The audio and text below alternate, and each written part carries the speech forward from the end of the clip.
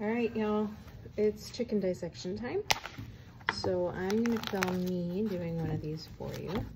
So what you hopefully have is something that looks like this, which is both the, like the drummy part that you're used to eating. You're used to eating like this, separate from this. All right, but I hope that you have it all connected, all right? So first step is going to be to take all the skin off, which takes a while, okay? It takes some skill, frankly. So I am going to try to show you. You want a nice sharp knife or even scissors possibly. And you do not, I repeat, you do not want to like cut any of the connective tissue. You just want to remove the skin. So what I like to do is to kind of get under the skin a little bit and then just slice right there, like right at that junction, and it kind of slides off really nice. So that's what we're looking for, okay? And like I said, I don't want to slice any of these muscles, right? So you're trying to be really kind to this chicken, and if you do a really nice job, then you can just like fry it up for lunch. Wouldn't that be nice? Or give it back to somebody and make soup out of it. But important things to note is that chicken, I'm doing this in gloves just because then I don't have to like scrub so well, but generally speaking, you definitely want to make sure that you scrub your hands really well. Now, once you get in here, if you can see this, there's like this whitish situation that's kind of silvery right here. You want to be really careful around here, okay? Because this is the joint that I'm actually trying to see function, right? So I don't want to cut any of that. That would be super sad, okay? And then I want to make sure that both sides are pretty well skinned, okay? But some parts are less important to skin than others. Now, don't be sad if you're having a harder time than I am. First of all, I've been dissecting for a really long time.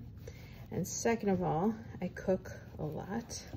So if you are not a cook and it's your first time dissecting, we're not gonna be sad about this, okay? This is a skill. So we're gonna work on our skills, build our skills, and get just really good at it, okay? So be you a future surgeon or a future top chef or Iron Chef, okay? You wanna make sure that you're doing a pretty good job here. Now, what I want you to see is, I want you to be able to see all of these little muscles, okay? Come right off. And you don't want to cut any of the muscles themselves. You do not want to cut the muscles, just the skin, okay? And then I'm just getting really aggressive with it. In college, I had this professor that would literally come in and like just tear everything with his hands. I was like, wow, so hardcore. I'm pretty close to that guy now. All right, now, here's what's really cool about this, okay?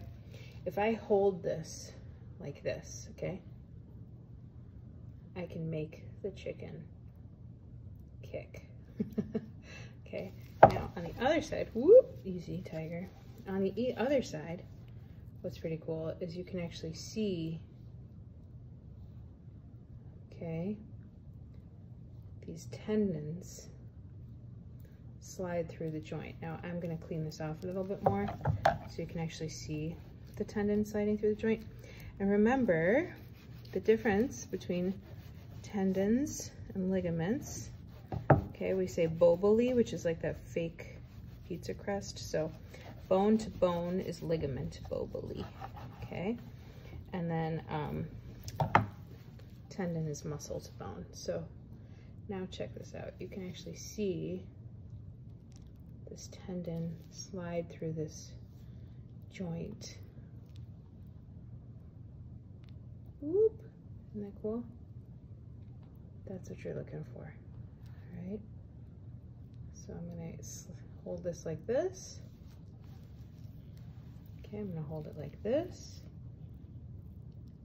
And you should be able to see how when I kick with this, it pulls the top. You see that? Woo! It's pretty cool. All right.